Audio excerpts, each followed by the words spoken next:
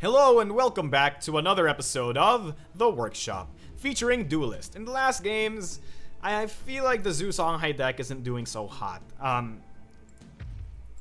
So what's wrong with it? I think we're going too heavy into the entire control-y bits. And in this current meta, whatever you want to call it, I think that playing a control deck is not that good because people are either summoning too many minions for you to control, especially in a deck like Songhai, or they're summoning too big minions for you to kill, and Songhai can't deal with either of those. So, I feel like this episode of Duelyst will be dedicated to rethinking the deck. So we want to make a Songhai deck, and I really want to make a Songhai deck. Songhai is my favorite faction. And what's the problem? Riva Eventide's power, which I originally thought was like super good, isn't as good as I thought it was. Summoning a Heartseeker might seem strong originally, but opponents everywhere just have so many ways of dealing one damage that it rarely works out. Kaleos San then becomes really interesting because of the ability to give myself more reach. I can therefore put my units in a safer place and then put units into the opponent's face. And I think that alone is worth considering for a deck. So it's still gonna be a Zoo deck, right? It's definitely still gonna be a Zoo deck. But we're gonna have to change the focus a bit and make it a bit more aggressive. So I think that Flying Tribe was very interesting, right? If you put these two guys in, these Sky Wings are gonna like win us the day. And these Wings of Paradise are really good because you can they enable combos. Black Locust. No, we're not putting that card in the deck. Okay, it's too slow. Inner Focuses, Foci. So if this is gonna be the deck, Kaido Assassins and Gorehorns are gonna get in instantly because of Kaleos San's Bloodborne spell. And with the Bloodborne spell like this, Chakri Avatar is pretty good. I've seen people play this. It's really good. I guess it means we put Tusk Boars in too. Lantern Foxes, yes. Is this gonna turn into an aggro deck? Oh my goodness, it's an aggro deck, isn't it? Healing Mystic, Primus Fists. Oh, no, wrong card. Blaze Hounds.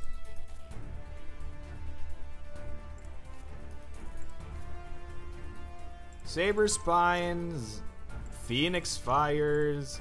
Okay, so we don't have enough space for the Killing Edge, which is a wrong. We should have space for it.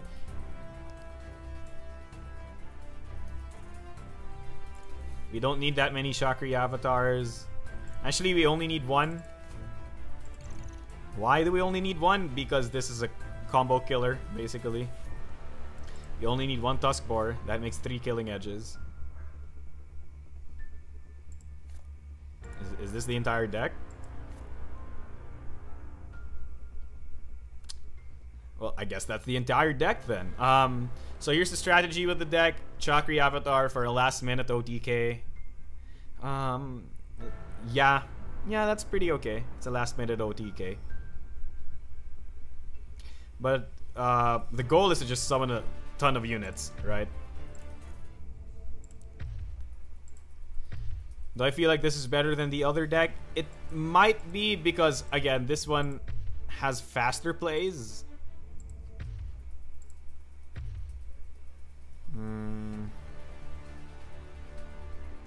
Maybe I have too many 3-drops? Nah, I think it's okay.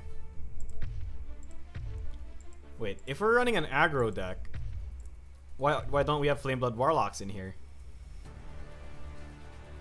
Wow, like this deck has so little space. I guess we can get rid of one Healing Mystic. And a Gorehorn. Gorehorns aren't really that good without the Inner Focus play on them. So this lets us put in 2 Flamebloods. And I think that's good enough. So are we serious? Is this just faces the place? So let's see how it'll work out. And I'm absolutely sure it's going to be faces the place again. Well, this is already a much better opening hand that I was usually getting before. But I guess we can mulligan out the Blaze Hound. We don't need it right now. So this is good if he summons a very important unit that we want to remove, but I highly doubt he'll have anything like that. Oh no. Oh no. It's a Mechazor deck. Okay. It's a good thing I'm playing a backstab deck then. Oh, there's the Chakri Avatar. I guess we can play the Chakri Avatar instead. Yeah, that's really good.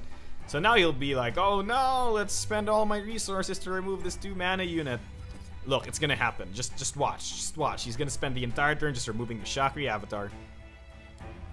By the way, this is safe because he'll have to...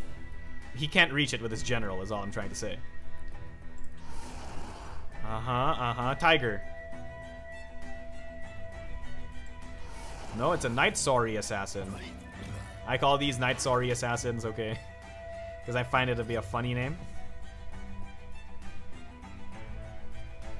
Without that many spells in the deck, I think the Chakri Avatar might not be that good, but we'll see.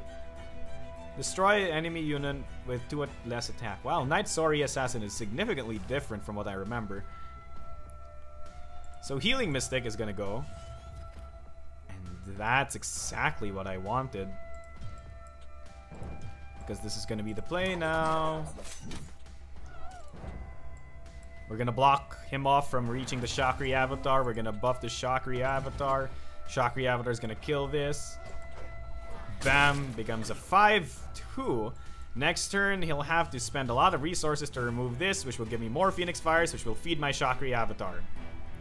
And then we can blink. Oh, he's running away. So what important unit are you gonna drop here? That's the only reason I think he should be running away. Because he's gonna drop an important unit. Shadow Dancer, no. Blood Moon Priestess, no. Cannon of Mechazor is the correct answer. He's gonna hit me in the face. Alright then. I mean, the answer, like, the series of plays for this turn is gonna be pretty obvious, right? So he can Abyssal Scar this turn, but, like, what's he gonna Abyssal Scar?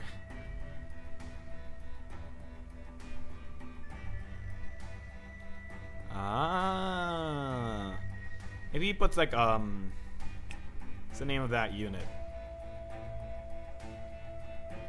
Abyssal Crawler there. If he puts an Abyssal Crawler there, that's gonna be a bit of a problem for me. I guess we can replace the Primus Fist. Huh, Blaze Hound. Am I running out of hand? I mean, it's not that important now. I don't think so.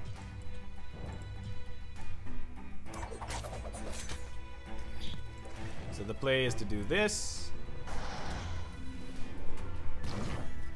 That gives me a Phoenix Fire. We do Wings of Paradise into Phoenix Fire this. So this drew me 2 Phoenix Fires, and 2 Phoenix Fires are super good. So, yeah. Okay. So now we have access to Blink. So we can Blink here, then Blink here. Sorry, move here, then Blink here. But he's moving far away. Far, far away. And what's that? It's a Wings.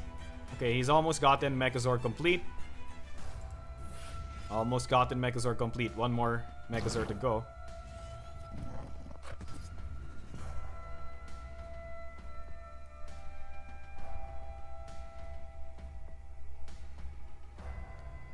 Okay. Okay, so we move here, right? We play Phoenix Fire on this dude.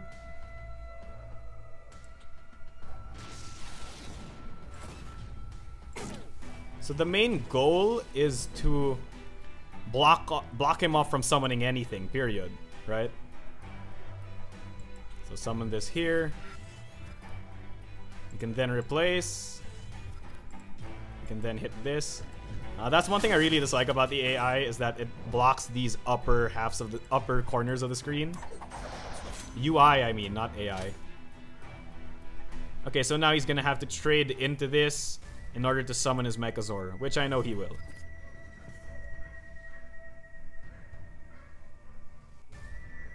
But this is gonna deal a lot of damage to him next turn.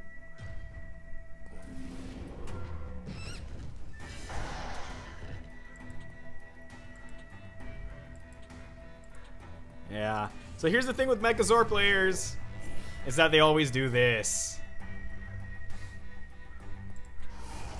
A Dark Spine Elemental. That's interesting.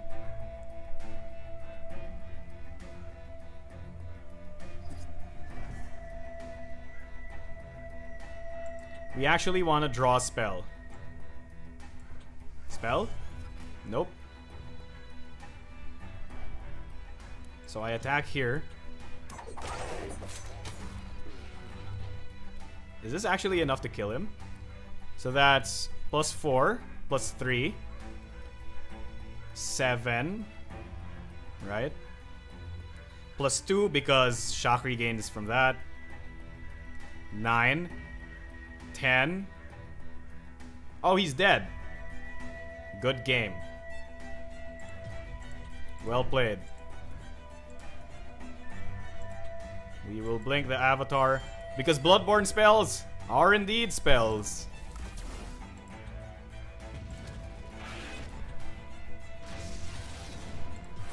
Well played, sir. The damage potential is really high.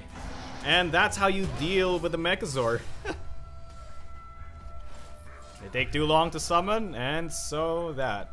If he had placed his Mechazor somewhere near himself, he would have been able to probably block off some of my positioning, which would have been very important. People often underestimate the amount of damage you can do in this game. Especially with Songhai, you have a lot of burst damage if you have units alive or have inner focus in your hand. So against this Vanar, we're gonna have a tough time, I guess. Ooh. All these cards are so good. Hope for a flying. Oh man, okay. Turn 1's gonna be Tuskboar, Phoenix Fire, or Lantern Fox. Oh. That's actually really interesting.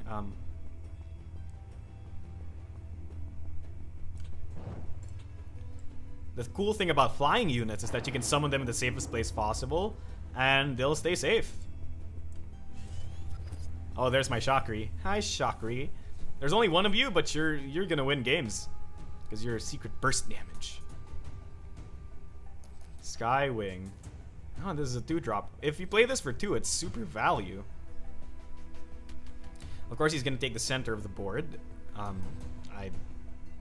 I would be very shocked if anything else happened. I'm shocked right now. What? There we go. There's the Chromatic Cold. If that's your entire turn, why didn't he move? That interests me. Why didn't he move? Why? Regardless, it's gonna be a Tuskboar turn because this lets us gain some good positioning. Remember to do not play anything in the same column as you because Vanar General is Vanar General. We have a choice between summoning this or this.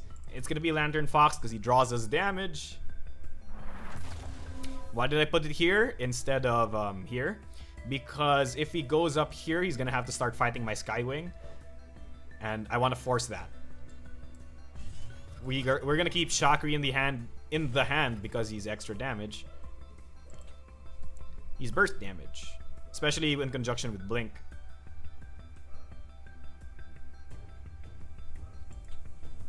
Blinks? I'm not sure. I mean, Blink seems to be way more impactful than whatever Riva Eventide's ability is. Okay, oh, Chromatic Cold. That's getting really frustrating, but he's already Chromatic Cold 2 units, I think. So we don't need the inner focus right now. Interesting.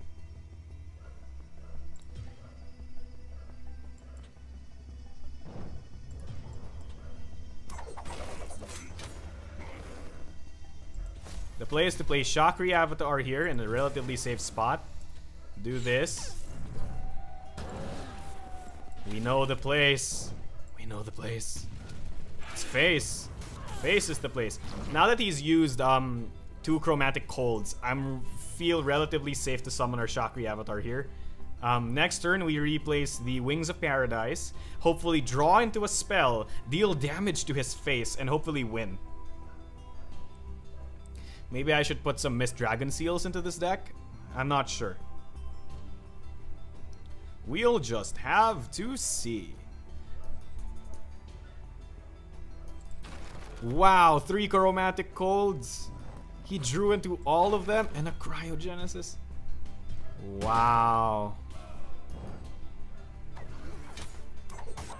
Just, wow. Okay, so Primus Fist, you're going. Face damage. Okay. Fine, world.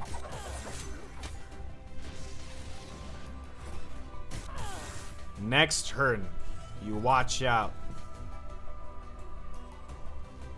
Please, no giant provokes.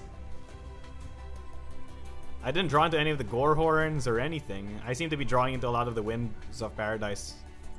Blood Tear, he's gonna remove it. A Frostbow Naga?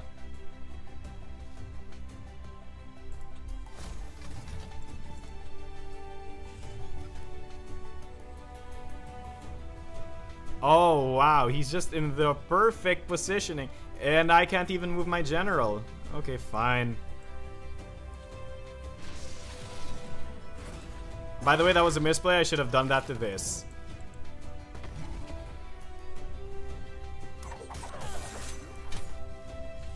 Any source of damage should now win me the game. How many Phoenix Fires have I drawn? I don't have any fast damage in this deck, do I?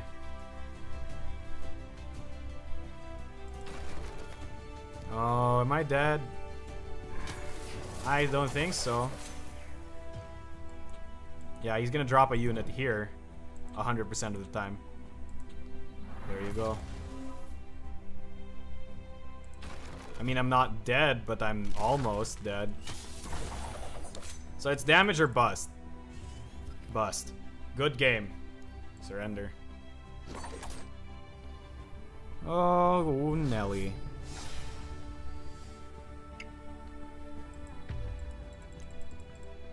Okay. Oh, Nelly. Okay, these Songhai decks are just not working out. Maybe I'm just not getting something about them. 1, 2, 3, 4, 5, 6. So we've played 6 games, 1, 2. Oh, that's not a good showing. Regardless, that pretty much does it for this episode of The Workshop. If you guys have any comments, questions, or suggestions, do put them in the description down below. Or sorry, do put them in the comment section down below, and I will be sure to answer. Without much else to say, thank you and good night.